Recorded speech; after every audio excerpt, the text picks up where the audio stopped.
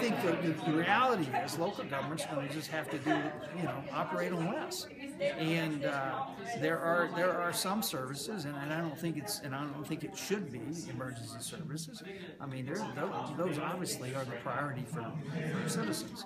But if there are parks and rec programs that have been a benefit to the community, and maybe those have to be reduced in some way, that's something that can always come back.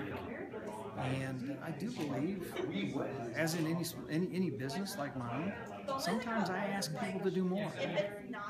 I ask them for the same amount of pay to step up and just do a little more, to take on a few more responsibilities within our factory. And I know it would be easy for them to just do one thing, but now I'm asking them to do a couple of things. And what they're finding is they're having to work a little harder, but they're making it through it, and they'd rather keep their job than just sit back and relax. And so I think maybe, staff-wise in universities, we may have to ask people to do more. We may have to ask teachers to teach one more class, or give just a little bit more time. And so I'm not saying, cutting their salaries is the solution, but sometimes we may have to ask people to do a little more, and that's